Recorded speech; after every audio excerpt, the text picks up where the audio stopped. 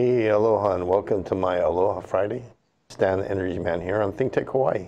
And we have a great guest today that I've been looking forward to having on the show for a long time. I'm really excited about what he's got going on the mainland and what he'd like to do here in Hawaii. But before we get started with our guest, I want to just throw out some thanks to the folks who put together the city's sustainability get-together at the Blaisdell yesterday, to Mayor Caldwell and all the folks that put that together. It was a great event. And I hope it turns into a good thing for our island here on Oahu to get us clean and green and sustainable. But today our guest is Trevor Milton from Nikola Motor Company. And I saw a press release and a video probably a few months ago, and I just got so jazzed. In the meantime, I went on his website and looked at what he's building, and that's what we're going to talk about today, is big trucks. Big trucks where hydrogen makes a lot of sense. So Trevor, welcome to the show. I'm so glad to have you on. Thank you for joining us on Skype. I wish you were here in person, but maybe we'll get you out here in person too, so a little bit later. Yeah, for sure. Thanks for having me, and it'd be a lot of fun to be there in person as well next time, for sure. Yeah, and yeah, I know the weather's nice over there too, but it's better here. But start off, let's hear a little bit about how you got started with this pretty ambitious dream, and what background you have to kind of make this all come about. Yeah, so primarily, pretty much, Nikola Motor Company, we design and build electric semi-trucks. So this would be Class 8 heavy-duty semi-trucks. Ever since I was a kid, my dad used to run and manage the Union Pacific Railroad in Las Vegas, Nevada. And so I grew up driving locomotives and always wanted to build a locomotive semi-truck. So ever since I was about 6, 7, 8 years old, I had the chance to be able to be in locomotives and see the power and performance of electric motors. And I knew that at that time, that was kind of my dream. And so it took a long time, took about 30 years or 25 years to get to the point where I had enough resources, enough experience, enough background, and technology had advanced enough for us to be able to build a fully electric zero-emission semi-truck that was not limited by range like battery only is. So give us an idea of your system, the vehicle itself, because I understand it carries around 100 kilograms of hydrogen, has a range of about 1,200 miles. So give us those kind of statistics and tell us what's unique about your tractor trailer rig that's different than even a diesel rig, performance-wise, comfort-wise, driving-wise. Yeah, across the board, I mean, it's better in every category. This is the first time in history electric vehicles have actually been able to surpass a diesel in every category. So when I say every category, that means cost, emissions, price, and features. Every one of those are, that's the cost to drive, the cost of doing business, and also the price of the truck. So across the board now, the electric drivetrain with hydrogen allows you to be more cost competitive than a diesel vehicle. And most importantly to us, obviously, is getting rid of all the pollutants and the emissions associated with diesel trucks, as they're the worst. They essentially create more problems in the atmosphere and for the health than all the cars out there. I mean, the diesel trucks are the worst. Right. So what we did is this truck primarily has a pretty big battery bank on it, but it's not like what you would see with a Tesla, like a Tesla car, the Tesla truck that Elon's talking about. This is about 240 to 300 kilowatt hours of lithium, so it's about 2 to 3 times the size of a Tesla car for the battery. But then it has a very large hydrogen fuel cell range extender on board. That hydrogen allows your truck to go from about 200 miles, which is battery only, up to about 800 to 1,200 miles, depending on the terrain. So you can drive zero emission, more horsepower, more torque, nearly silent, and go for more miles than a diesel can go for without stopping. So 800 to 1,200 miles without any emissions, which is obviously was our goal. And I know that the actual cab design is, and I have an aviation background, so I looked at your cab design. It looks more like an aircraft cockpit than a regular truck. Yeah, it's all about a panoramic view for the driver. Driver turnover rate in America is the #1 problem in trucking right now. They cannot keep drivers. So what we did is we came in and we decided we were going to build a truck that was not only gorgeous looking, but had an interior cab 30% bigger than any other diesel, while still maintaining the same height and width dimensions that are regulatory. So now inside the Nikola One truck, you can actually look inside of there, and you got panoramic views all the way around you from essentially 180 degrees from your left to your right, and allows you to see the road. You got better visibility of the road and the sky than any other diesel. And it looks very similar to a bullet train from the outside, but looks like an airplane cockpit from the inside. So it's very, very similar to what you were just saying. And then you also augment it with some cameras on the outside as well and some sensors, correct? We do. It'll come out of the factory full level 4 autonomy. It'll be the only truck ever built in history with coming out of the factory ready for autonomy control. So this will be, you'll have more than a dozen cameras all the way around it, high definition cameras, and more than a dozen radar and LiDAR all the way around as well. So that'll help you see in bad weather. It can help you stop your truck. It can lane assist. It can prevent you from departing your lane, and it can actually be fully autonomously driven as well. So that'll come straight out of the factory. So that would appeal not just to the drivers, but to the vehicles around the drivers. I was driving from Las Vegas to Phoenix not last year sometime, and it was pretty early in the morning. It was about 4:30 in the morning. I was trying to get there before a meeting, and I had a flatbed trailer almost roll his back wheels over me trying to change lanes, and he just never looked. And your system would stop any of that stuff from happening. So it's actually improving the safety all around for the people around your trucks and the drivers themselves. Yeah, safety was a big aspect of our truck. I mean, with our electric motors on every wheel, much like a locomotive, we can stop faster than a diesel, and we can also prevent the truck from moving if there's a car in the way. And with the camera and radar and LiDAR systems, you can do that. And right now, if a driver doesn't see it, he'll just either run you over or run you off the road, or you'll have to hit your brakes because you know, you went through that. That was your experience. Yeah, I just missed his back tires, and I had the back of his trailer go over my hood because I slammed on the brakes so hard. So fortunate for me, I just tapped them a couple of times hard and it didn't lock up. But I'm there with you. And also, your cab also has a lot of great comfort features for, you know, these drivers are on the road a long time. They got to rest up and eat and things like that. So what are the things in the rest of the cab behind the driver? Yeah, it's the only truck coming out on the market with a full-size commercial, like residential refrigerator and microwave.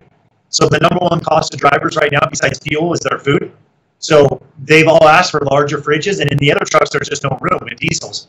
So we are able to give them a full-size 12 cubic refrigerator and microwave and freezer, and that allows them to take food on the road for up to 1 to 2 weeks and not have to buy expensive food on the road. So that's one advantage. And then obviously, the most important thing when you think about the interior comfort of a truck is the sleeping situations. And our bed is a full-size bed. It's 12 inches wider than any other production bed on the market. So it's all about driver comfort, the ability to recruit drivers to drive. And once they drive our truck, they'll never be able to go back to a diesel. Yeah, we didn't bring any graphics or anything on this end, but I know folks can go to your website. In fact, if you just Google Nikola One, you can find a lot of the material that you folks have out for advertising and videos and things like that for folks to look at it. But it is a beautiful truck, performs really well, and it's a real truck. It's not some facade, you know, thing you push around with a forklift or something. It's a real truck that people have climbed inside, and it moves around. So you've got the real thing, and it looks great and has great performance and great potential. Like you say, everything that you're looking for, from price to safety, it's there, and it looks like it's well worth companies taking seriously to integrate into their businesses, particularly over there on the continental U.S. where long-haul trucking is such a huge part of our nation's infrastructure. Yeah, it's all about price to the bottom line and the fact that it's zero emissions. I mean, when a company goes to buy a truck, they care about two things: what kind of impact is it going to have on the environment, and also what's the cost, because they can't increase their cost and help the environment because it would put them out of business. So that's why this truck is so exciting, because these companies can come into a zero emission truck and still cut their costs by 25 to 30% compared to a diesel every month. So those savings are absolutely massive in the industry. They've never been seen that big before. So this is a pretty big, a really fun thing to see happen. Yeah, especially for fleets that are changing now, because now you have Tier 4 emission controls on diesels. That's going to drive the price up even on your hardware. And again, you're just band-aiding the pollution piece. So, Yep. you got a great process there. Can you tell us a little bit about the infrastructure that goes along with your trucks? Here in Hawaii, we actually have a direct connect to Toyota Japan, and the local Toyota dealers actually have some Mirais on island, but they had to build their own station because we call it bringing the chicken and the egg. You guys are doing something similar with your system, correct? Yeah, so what we do is we actually come in and provide the hydrogen station. And when someone buys their truck, they pay nothing for fuel. They have hydrogen for a full 1,000,000 miles. So their overall cost per month when everything is factored in is about 25 to 30% savings compared to a diesel. And we provide the hydrogen station. So for instance, I think you guys are out in Oahu. My father has a house in Maui. So if we came over to Hawaii, what we would do is we end up putting a hydrogen station on all the main islands out there and allow the trucks to actually fill up there, and then they can deliver goods all over the island and not create any pollution whatsoever. And that's the great thing about hydrogen is we can use all the excess energy at nighttime from like wind and solar throughout the day and other forms, and we can create the hydrogen, and all it is just electricity and water creating hydrogen. So there's no byproduct. It's an indefinite use of energy that never goes away as long as you have sunlight to create the sun or wind to create the energy. So was I dreaming, or was that an offer to put our first station in over here? It's what we're going to do is it's all based upon the trucks that we have on order. So you betcha, once we come into the islands of Hawaii over there, we're going to we'll be putting in stations at most of the main Hawaii islands, which we're really excited about. Okay, so I guess I better drum up some business for you, and I as a state employee, I can do that and not charge you anything. So I'll do that and try and get some of those truck drivers and those owners getting these vehicles on the road out here. Because as you know, Hawaii is very environmentally conscious. We have a high dependence on fossil fuel now, and we haven't done as much as we should on the transportation side to reduce our footprint, our fossil fuel footprint. So this would be a great step forward for us. Fleet vehicles are the way to really make a big impact, and commercial fleet vehicles would be awesome. Yeah, even power production. I mean, the fact that we have hydrogen is one of the best ways to store energy because it has no life cycle to it, so you can store it forever indefinitely. So a lot of the hotels and stuff, we've actually had some of them call out, reach out, and ask us about, could you get our hotel 100% off the grid to be zero emission? And that way, if the storm blew in and blew down the power lines, it wouldn't matter. They're still off grid. They're running off of zero emission hydrogen power, and it's really incredible. We're not trying to affect the power companies. We're just trying to bring zero emission energy to people that want it. You're starting to sound just like me. We actually took delivery of 2 hydrogen fuel cell light cards from GTM Luxfer yesterday. And the state's going to own them, and we're going to actually put them out there during events and things and let people see hydrogen power at work. Quiet, clean, only water coming out the exhaust to produce exterior lighting for events. And we have 2 generators coming in from GTM as well, probably in about another month. And the GEM vehicle we drove over here in the little Polaris electric vehicle, we have some students converting that, putting in a range extender with a fuel cell this summer, next month. That's cool. Yeah. So what is the leasing kind of model that you're looking at? Pretty much what we do is we charge a per mile rate. So it's about, it can range. We're working on those pricing right now, but it'll be about 30% less than a diesel per mile to operate. So what we're trying to do is build up a model where people can just pay per mile that they drive the truck. And that way they're not worried about lease payments every month. It's just however many miles they drive, they pay for. And there's a certain minimum that they have to hit, but other than that, it's about 80,000 miles a year. So as long as they hit those numbers and they're driving the truck, sometimes, then they'll be able to meet their minimums, and they're only paying for the miles that they use. And it's a really great business plan about how we provide it for the drivers and also for us. We're able to get customers into a long-term agreement with us for once they're with us, they'll never want to leave. So it's all about giving there's really nice equipment that would normally cost a lot more money at a reduced price below diesels, and that's our goal. That's awesome. Well, we're going to take a quick break here, and we'll be back in 60 seconds to spend some more time with Trevor and get a little bit more into detail on how his system works and how it might apply here in Hawaii. Match day is no ordinary day. The pitch, hallowed ground for players and supporters alike. Excitement builds. Game plans are made with responsibility in mind. Celebrations are underway. Ready for kickoff, MLS clubs and our supporters rise to the challenge. We make responsible decisions while we cheer on our heroes and toast their success. Elevate your match day experience. If you drink, never drive. Aloha, my name is Stephen Philip Katz. I'm a licensed marriage and family therapist, and I'm the host of Shrink Wrap Hawaii, where I talk to other shrinks. Did you ever want to get your head shrunk? Well, this is the best place to come to pick one.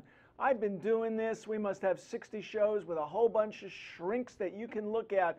I'm here on Tuesdays at 3 o'clock, every other Tuesday. I hope you are too. Aloha.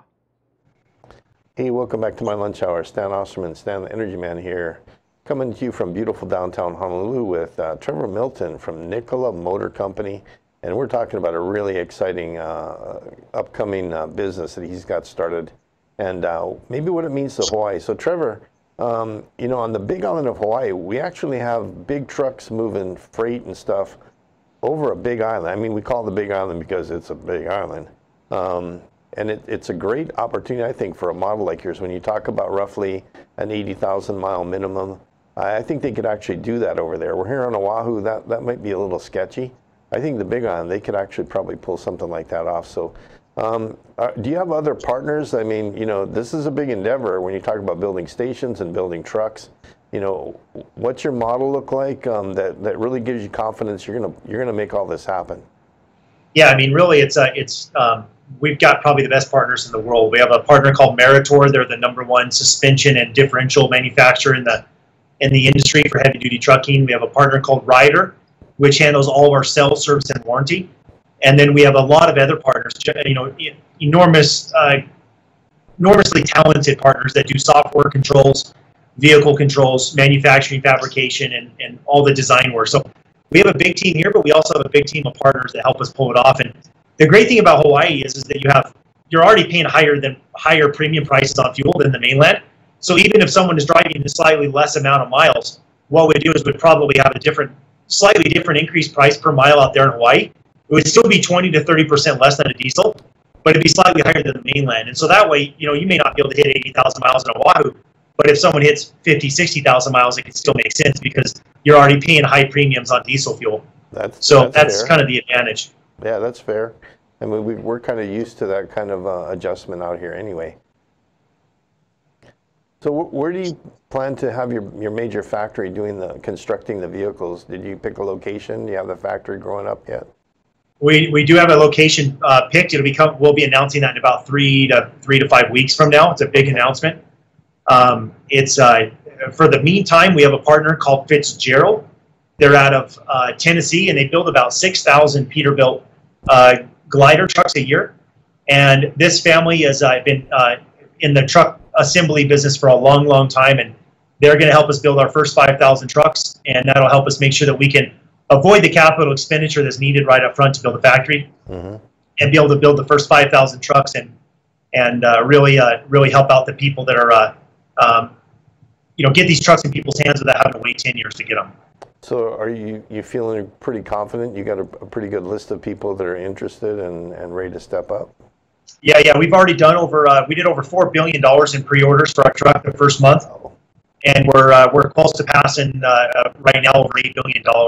So I mean, our company is growing like crazy, and I think within probably 3 to 5 years of order backlogs will be as big as any other OEM out there in the world. So we've got orders coming in that these other guys could only dream of right now.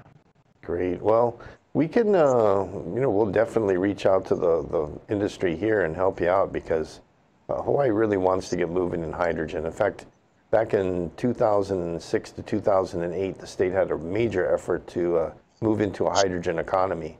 And it's kind of languished and kind of fallen off most people's radar, except for mine, of course.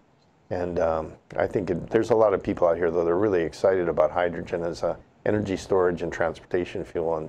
And we're trying to get people fired up because there's so much renewables out here. As you mentioned, as energy storage, it's perfect. There's a certain point where batteries just don't make sense. And we can take all the excess energy off the grid. I mean, that's the advantage that we have that no one else has, is whenever the grid's got excess energy, we can take it all from them. And that's a feature no other company can do. So batteries are a bad idea when it comes to trying to store energy because they have such a short life cycle. Our hydrogen lasts over 20 years. So your life cycle is not every 3, 4, 5 years. It's 20 years, and we're not just balancing a grid. We're actually taking all the excess energy. So the grid can be really happy knowing that we're like this massive 30 to 50 megawatt buffer that can just take anything that they want to throw at us at any time throughout the 24 hours of the day. Yeah, we're trying to convince our local utility that that's a great reason to look at hydrogen. They are looking. We're hoping they get more excited, at least a little bit more excited than they are right now. We'll sit down and talk with them, because now that we can bring the truck and the hydrogen station, it's not just about building an expensive hydrogen station. We actually are the ones paying for it. So that's the truck's in a really incredible program, and I want everyone to know about that. They can go to NikolaMotor.com in order to see that. That's just singular, NikolaMotor.com. But we also have another product that's called the Nikola Zero, which is a lot of people are familiar with the Polaris Razor, which is like a 4-seater utility vehicle. Mm-hmm.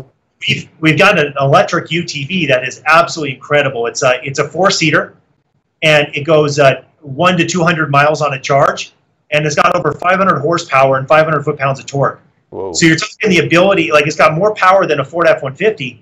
You can tow more, but it's also completely zero emission and all electric, and you can drive it around the island. So we're going to try to get some of these built real fast and get them over there in the mayors and the did the hands of the different the mayors to see if they can help us get these permitted for the cities, because rather than all these Mustangs being rented out by the car companies, why not have these electric UTVs rented out that have the ability to be driven anywhere zero emission? And that's really our goal, is to try to get all the emissions off the islands. And you can't do it unless you're creative and and are willing to permit vehicles that normally wouldn't be permitted on the road. Right, I was going to say, most of the time those vehicles are limited to low-speed vehicle class, which is 35-mile-an-hour zones, and have a governor on them that keeps them down below 35. Yeah, so that's what we're trying to change. We're trying to go into these mayors and say, hey, look, we can get rid of the emissions. We have this UTV that's just like a car. It has stability, it has anti-lock braking system, has stability control, has full autonomy control. It's safer than a car, with the exception of like the crash, the crash testing you have to do, which runs hundreds of millions of dollars, and we're not going to spend that on an inexpensive vehicle. So our goal is to try to get the island off of emissions. If you go to Lake Havasu, Arizona, their entire city is run on UTVs now, and they have less wrecks on UTVs than they had in cars. So the key about this is it's all about getting rid of the emissions, and we can do that with this electric UTV that doesn't need to be charged every day. You can drive it 200 miles without having 1 to 200 miles without having to charge it. And this would be the 4-passenger version? Yep. And you can have windshields on it. You can have everything. So if it's raining, you can, you have windshields. You can have doors. All that. It's a really amazing little unit. You can see it on NikolaMotor.com as well. Okay. Do you have an estimated price on that yet? It's going to range anywhere from about $30,000 to $45,000. So pretty inexpensive. It's got a stereo system built in. It's all waterproof. It's mud-proof. You can spray it with a pressure washer. It's got full touch screens in it. So it's pretty much like driving a $180,000 Tesla, for essentially $35,000 or $40,000. Okay. All right, that'd be fun. I'd like to check that out. It's fun. I mean, the road to Hana on one of these things. I'm bringing mine over soon, and hopefully I don't get in too much trouble. Were you going to be on the island sometime soon? We're going to hopefully get out there near the end of this year. So when I do, I will let you know before the end of this year, and we're going to bring it over, and we're going to try to shoot some video on the road to Hana. Perfect. So now obviously that's Maui, because that's where we have our house. Not that we don't love Oahu and the Big Islands and the others. It's just I have a personal tie to Maui, so in a house there in Haiku. So we'd love to have you over there and actually be able to take that road with us to the road to Hana with us. Great. Well, if we can talk Mayor Caldwell and let me drive one around Honolulu, I might buy one of your things just to drive around here. Well, let's get them on, because once they realize that these are safer and better and more fun and more environmental friendly than the gasoline versions, there's no reason to have those gasoline cars on the island anymore. Got it. But I can't afford a Tesla, so I need something that's a little more my speed. Yeah, and it's more economical. I mean, that's a pretty inexpensive unit, if you think about the fact that it has 107 kilowatt hours of lithium, so that's bigger. It's got more power in it, energy density, than the $160,000 or $80,000 Tesla has, and you're buying it for 1/4 of the price. Exactly. Like we built some class, I believe it's class 6 size vehicles, F550 and or a little bit bigger, in our shop for the Air Force, and we normally only have less than 30 kilowatt hours worth of lithium batteries on our vehicles. So that's a pretty good hunk of batteries for a These are awesome. And the thing has got 20 inches of suspension travel. It's got 4-wheel drive. It's got essentially a JL audio system built into it, all waterproof. I mean, this thing is the funnest thing you've ever driven in your life. And once you go to one, you won't even want to get in your car anymore because they're so fun to drive. You just can't ever get an experience like that ever again. It sounds like a Humvee, electric Humvee. Much, yeah, like a miniature Humvee, electric Humvee. It's a small unit. I mean, it's a 4-seater, and it's a utility vehicle. So you can go to nikolamotor.com and look at it. And we got a new version coming out in 2 months that we've spent the last year and a half working on. We'll be announcing all the new pictures and renderings and drawings and the full real life version here in the next 2 months for the public to see it actually in operating in real world scenarios. And when will they be available to purchase?